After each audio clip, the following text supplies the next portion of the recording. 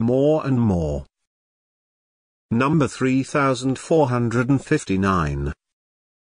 A sermon published on Thursday, May 20, 1915. Delivered by Charles Haddon Spurgeon. At the Metropolitan Tabernacle, Newington. But he gives more grace. James 4:6. Practical as the epistle of James is, this apostle does not neglect to extol the grace of God. He would be very unpractical if he did. There are some professors of religion who talk as if they loved the doctrines and loathed the duties. They cling to the faith, while they shrink from the works. They accept the principles that are announced, but refuse the precepts that are enjoined. Herein they err. Yet we would be equally at fault and, perhaps, commit a graver error, were we to be biased in the opposite direction. Did we constantly expound and enforce the great things to be done by us without reference to the greater things that have been done for us? Did we commend the fruits regardless of the root from where they spring? Did we applaud the deeds of men without lauding the grace of God, we would, I say, commit a graver error. Happily we have been taught both the saintship and the service, the covenant engagements, as well as the creature obligations, the divine enabling and the divers abilities of believers that are set in motion, so that we discern without difficulty how the principle of grace combines and cooperates with the practice of goodness. In our conflict with the natural spirit of enmity, grace takes the form of more grace, and it is bestowed upon us that we may be able to overcome and prove victorious. We shall first consider the words of our text in their natural connection. Secondly, we shall contemplate their general instructions. Then, thirdly, we shall connect them with a special application, seeking, each one of us, to appropriate them to ourselves. 1. Our text in its natural connection. Directly you look at the matter, you are struck with the contrast. It is not merely that a comparison is instituted, but two potent motives are confronted, the one a strong instinct, the other a liberal endowment. The spirit that is in us lusts to envy, but he gives more grace. On our side it is a spirit, a turbulent passion. On God's side it is a sweet gratuity, a supply of more grace. We fretful and murmuring, anxious and complaining. He, far from grudging, stinting, on withholding, which would be a fit retaliation, succors us and augments and multiplies his liberality, as if to compensate the aggravation of our waywardness by the enlargement of his concessions. The spirit that is in us complains of God, as though we were jealous that he gave more to others than to us. Still, the spirit that is in God goes on to give, saying, Is your eye evil because mine is good? May I not do what I will with my own? The spirit that is in us undervalues what we possess, because, under some aspects, it may not be equally precious with that which somebody else possesses. But God, instead of taking away from us what he has given, because we judge him so unworthily, only gives more. He gives more grace. One might have supposed, that because the spirit that is in us lusts to envy, therefore we should discover God opposing us, restraining the bottles of heaven, commanding the dew no longer to fall upon us and withdrawing all the benedictions of his love. But no, it does not say, he is opposed to us and, whereas we run in one direction, he runs in another. His thoughts are not our thoughts, neither are his ways our ways. And then, again, our ways are not his ways, nor our thoughts his thoughts. We do not rise to him and he does not stoop to us, so as to lower his character, by meeting us with that return that would seem due to us if strict laws of retaliation were carried out. Note that contrast. Note it always. Observe how weak we are, how strong he is, how proud we are, how condescending he is, how erring we are, and how infallible he is. Note how changing we are, and how immutable he is, how provoking we are, and how forgiving he is. Observe how in us there is only evil, and how in him there is only good. Yet our evil but draws his goodness forth, and still he blesses. Oh, what a rich contrast! Do we not get a hint, here, as to the quarter from which we are to derive the weapons of war against our sin? The spirit that is in us lusts to envy. What will you say to this? Will you, therefore, sit still and consider that you are excused because this is a positive instinct of your nature? Do you say that envy is a natural proclivity, a craving passion of many men, and that it is, therefore, to be accounted of rather as a mental cast than as a moral crime, a flaw in one's constitution rather than a fault in his conscience? Or, to say the worst, more of a distressing temptation than of a detestable transgression against God? Ah, no, my brothers and sisters, there is not a word in Holy Scripture that gives the least countenance or the faintest indulgence to any sin. Indulgences for sin may come from Rome, but they never come from Zion. I have known persons attempt to exculpate themselves after a fit of anger by a cool acknowledgment like this: I was always hot-tempered. What is that but a bitter aggravation? You do but admit that your sin is of long-standing and frequent recurrence. You confess, indeed, your greater guilt, and there is no repentance to regret it, no force of conviction to forsake it. So it is with envy. The spirit that dwells in us lusts to envy. So much the worse for our spirit. So much the more guilty we are. This is not only an infirmity which our circumstances have betrayed, but it is an inherent quality of the animal, debased propensity of the creature. Oh, how defiled must the nature be to which vice is as natural as a black skin to the Ethiopian, or as a spotted skin to the leopard. In vain your every plea, you cannot lighten the sin, albeit you may heighten the shame. There is no cause to tamper, but there is a call to arms. He gives more grace. This is as much as to say, sit not coolly down and parley with the spirit that is in you lusting to envy, but up. Resist, withstand and oppose till you quench it.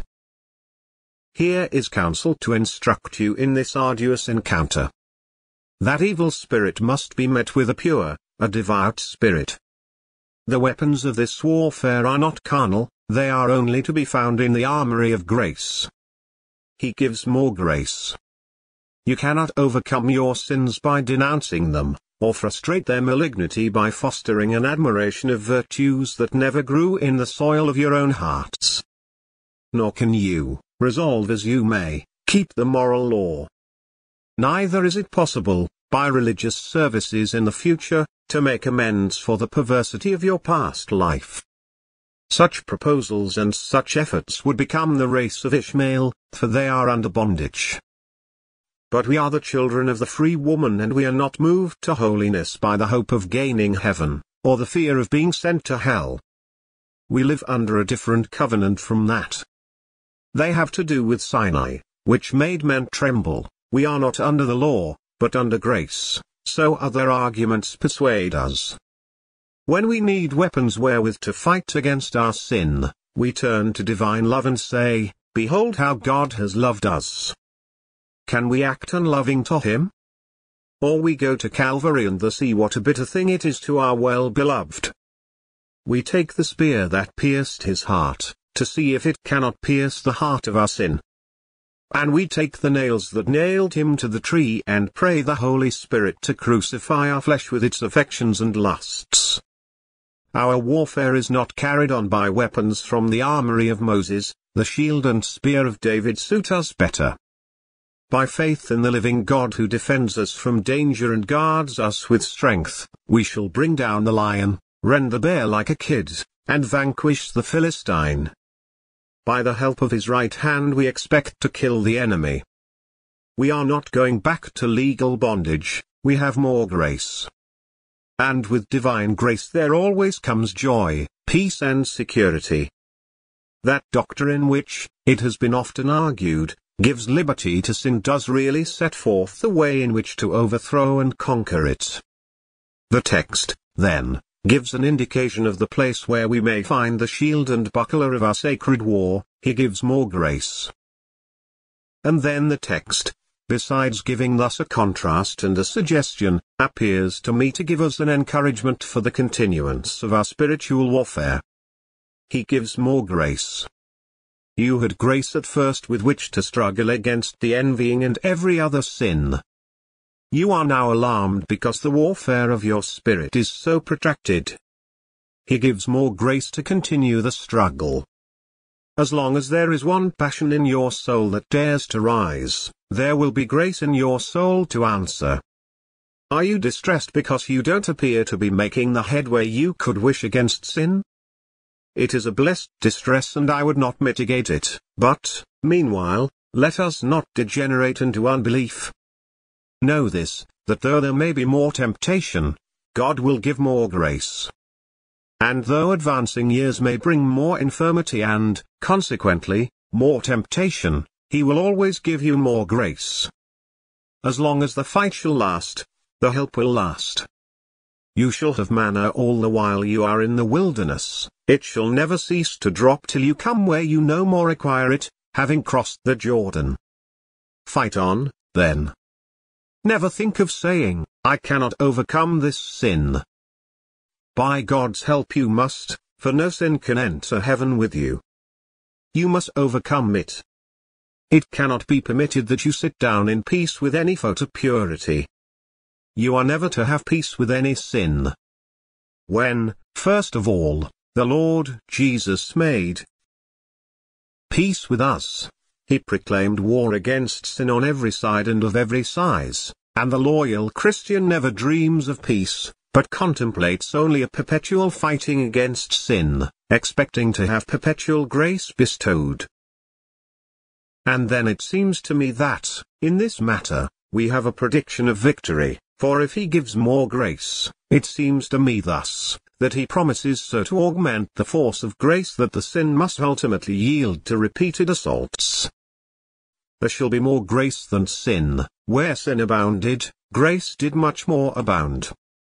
Such shall be the climax of every Christian's experience when it comes to be summed up. O sin, you cruel, deadly foe!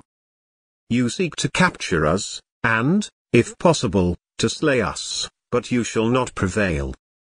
Sin seeks to enter, grace shuts the door.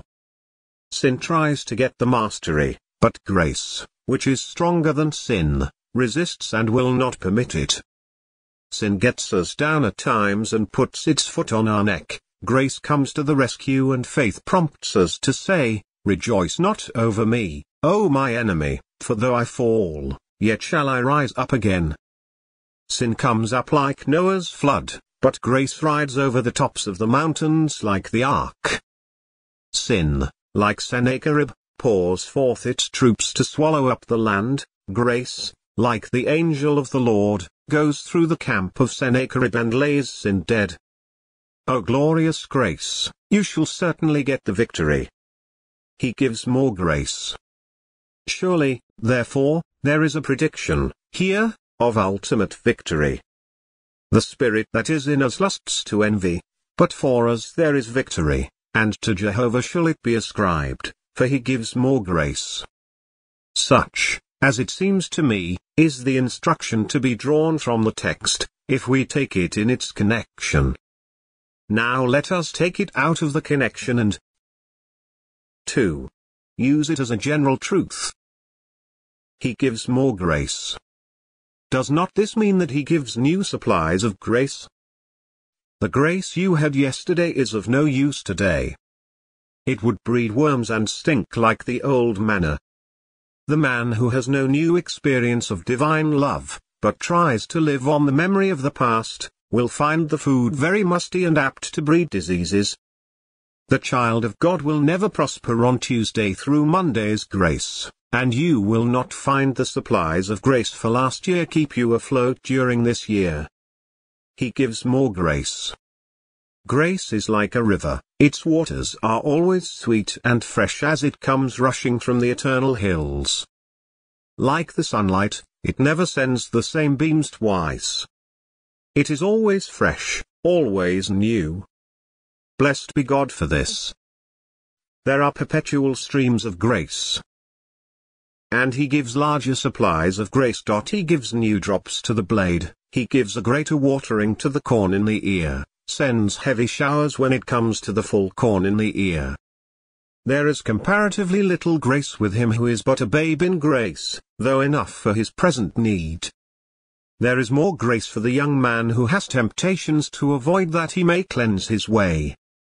And there is the most grace for the valiant man who is strong in the Lord and in the power of his might. Little faith has grace, but great faith has more grace. Little love has grace, but God gives greater grace where there is greater love. None of us have got so far but what there is much beyond. Suppose a man says he is perfect.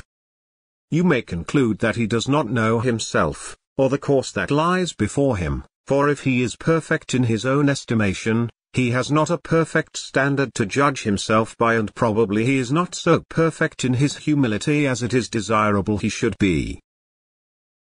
God gives more grace, that is, higher, larger, deeper, stronger grace, so that we may go from strength to strength. When it is said, he gives more grace, it means that he gives higher styles of grace. For there are differences and degrees of grace. One man has grace, a proportionate amount of it, but it is of one kind.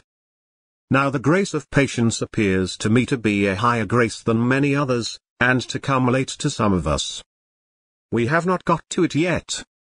We have got courage and we have faith in a measure, and that will produce every other virtue, doubtless, but as yet we have not the full closeness of fellowship, the perfectness of acquiescence, the keen susceptibility of the presence of God, and certain other and higher forms of grace of which we cannot now particularly speak.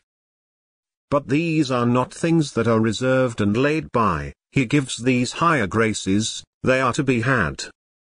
There is no degree of divine grace which we ought not to seek, not with the covetousness that seeks grace for a graceless object like self-exaltation, but with that sacred eagerness which longs for more grace that God may have more glory. God gives to his people their highest forms of grace, and, therefore, they ought to be encouraged to ask for them. This precious word of God which I have before me, dear friends, on which my heart is fondly set, and which my tongue gladly repeats, expresses a statute of the Lord which we ought to live upon every day. He gives more grace. By the grace of God I have got to the end of another day. Well, then, I need to go to him again at my bedside, before my eyes are closed in slumber, and seek fresh fellowship with him. He gives more grace. What he is prepared to give most certainly I am prone to need. Tomorrow, when I go forth to follow my calling, I know not what may befall me, for I have not trod that way before, but he gives more grace. Every day there are fresh supplies of grace as fresh needs for grace arise. And oh, how I ought to recollect this in my pleadings for others. Should I not pray for my minister, that he might have more grace? If I do not profit under his ministry as I could wish, I should pray more, being confident of this very thing, that God gives more grace. And if I do profit as I could wish, then I have new reasons for praying that he will continue to get more grace, for God has promised to give it. Have I a child whom I hope to see grow up in the nurture and admonition of the Lord? As I see the budding, the beginning of grace in him, I should plead for more grace. And how, my Christian brothers and sisters in the service of the church, should I fail to plead with God on your behalf? Much blessed Jews, too, beloved, may we make of this verse when called to any fresh service. If you who never preached before, should be invited to speak to a few people, do not measure your ability by your inexperience. He who calls you to more service will give you more grace. Or should you be about to move from a little to a larger occupation, you may be timid, cast down because of the littleness of your strength, but he gives more grace. Possibly, you are entering into deeper trials. You have only been a coaster before, and you kept among the headlands near the shore. now you are to cross the sea and get out of the sight of land. Well, the pilot knows all about the sea which you are about to traverse. Trust him. He gives more grace. I know you have more fear. The only way to overcome it is by more grace. Do not be over-anxious to make more provision, or trust to the exercise of more prudence, or rely upon anything you have got, else you will make shipwreck in that manner. But go to the Lord for more grace. It is the straight way, the right way, the safe way, and in that way you will always find that more grace will carry you through more trouble. Possibly you are about to undergo sharper tests than ever. You are to be tried this time as to whether you are really God's servant. Well, if the Lord permits Satan to tempt you, he will give you more grace. He who preserved you in prosperity, will preserve you in adversity. He who kept you in the high places will not forsake you in the lowlands. He who blessed your substance will not suffer you to starve in time of famine. If you need more grace, you shall have more grace to supply your need. Do not be afraid, dear brothers and sisters, as to what may happen to you. Go in this your strength, seek the Lord's guidance. In all your ways acknowledge him and he will direct your paths. If God should bid any one of us go right through a wall of stone, we are to go straight through it and he shall clear our way. He cuts the gates of brass and breaks the bars of iron asunder. Ours is to obey, not to reason or ask why. Ours is to dare and die, if need be, for him, not to halt or draw back. When he bids us go, he will clear the way. Through the Red Sea, Israel went. Forward, was the word, and the floods divided and stood upright as a heap. So shall it be, if Providence should call you to the most extraordinary pathway ever trod by human pilgrims. He that calls you will preserve you and cause you to triumph in the way of obedience, for he gives more grace. Again, let us endeavor to 3. Make application of this principle to ourselves. I would urge each dear brother and sister here to take the words and see what they say to you. He gives more grace. Do you suffer from spiritual poverty? It is your own fault, for he gives more grace. If you have not got it, it is not because it is not to be had, but because you have not gone for it, you have not sought for it, you have not walked in such a way that you could possess it and exhibit its fruit. If there is anyone, a hired servant of our Father, that is hungry, it is not because our Father's larder is bare, for he has provided bread enough and to spare. And if there is one of our Father's children who cannot fill his belly, it is not because there is not food enough, nor because there is not abundance on the Father's table, but because he chooses to go after the swine husks in some form or other. We might rejoice, we might triumph, but we take the course which leads to poverty, littleness of grace, leanness of soul. It is our own choice, not the Lord's. The text forbids us ever to lay blame on God. Have I been a wilderness to Israel? You might well consider this. You have little love, have I given you little cause for love? Your zeal burns very low, have I given you objects so contemptible that you might reasonably relax your fervor? Number. He gives more grace. He always gives. You hungry ones that stand shivering there, faint and ready to die, it is not because the oxen and the fatlings are not killed, and all things are not ready, you that pinch yourselves and starve yourselves are not straitened in him, but straitened in your own heart. May God teach us this lesson. May we come now to God with open mouths that he may fill them. May our desires be strong and our faith a mighty enthusiasm, that, according to our faith, it may be done unto us. Spiritual growth, if we have any, must never be the subject of our self-congratulation, but we must give all the glory to God, for if you look at the text from another point of view, the more grace we have, the more has been given us. If we have it not, it is our own fault, but if we have it, it is not our earning, but his bestowal. If you have more than another, you have no cause to thank yourself for it. If you can say, I bless myself that I have more grace than my brother, you have already shown that you are naked, poor and miserable, though you think yourself to be rich and increased in goods. All grace leads us to gratitude. Grace never leads us to lift ourselves up and say, I have done well to obtain it. Grace, like the cargo in the vessel, makes the ship sink deeper in the stream. He that has most grace is the lowliest man. You shall measure your rising in grace by your sinking in humility. Oh, beloved, what satisfaction and what security we should feel in meditating on the goodness of God. Verily, God is good. This is not an occasional display of his bounty, but it is the universal order of his government in the church. He gives more grace. There is no time given here. You do not find any timetable in Scripture, saying, at such an hour of the day he gives more grace, or, at such a time in the year he gives more grace, but it is day by day, all the year round, long as the cycles roll, while the dispensation of mercy lasts. So long as there is an heir of heaven that needs, our Father, who is in heaven, supplies. He gives more grace. What a blessing for us that the grace of God is unlimited as to time. Nor is there any restriction as to the way of our getting it. When he gives more grace, you need not apply through certain appointed priests, or use a prescribed ritual, or put yourselves in certain peculiar postures. No, no. Nothing ceremonial, everything substantial.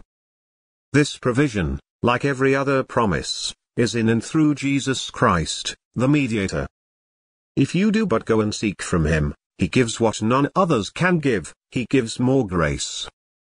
Oh, for the agony of prayer that will lead us to the mercy seat with power. And for the humility of soul that empties us in order that there may be room for God to fill us. Oh, for the life of faith which believes that God will do great things, and expects him to do them. How then should we, each one, have to say, he gives me more grace, blessed be his name. He leads me on from height to height, enlarges my capacity and still fills me. He makes me feel that there is a greater capacity yet to receive, and an undiminished fullness when my capacity expands. Turn the meditation into music in your heart. Let the rich melody charm your thoughts, and henceforth may our song be, he gives more grace. Are any of you seeking more grace? If he has given you grace to seek, he will surely give you more grace, grace to find. Are any of you grieving for sin? That is of his grace. He will give you more grace to rejoice in the pardon of all your sins through Christ. Have you begun to pray? That is according to his grace bestowed on you, but he will give you more grace to continue in prayer until you receive such answers as are the ripe fruit of your supplications. Thank God for little grace, mind that you do. If you have only starlight, thank him for it, and he will give you moonlight. Or if you have only moonlight, thank him for it, and he will give you sunlight. Then, if you have sunlight, thank him fervently, and he will give you, shortly, as the light of 7 days. Be thankful, since a little grace is more than you deserve. Be thankful for the least grain that the Lord adds to it.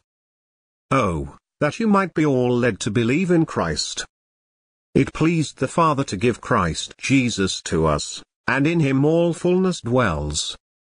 He cannot give you more, because in this one gift every other gift is concentrated. You cannot need more than Jesus. With him you shall find that you receive more and more grace adequate to your needs and according to his exceeding riches of glory. So shall you praise him more and more forever and ever. Amen.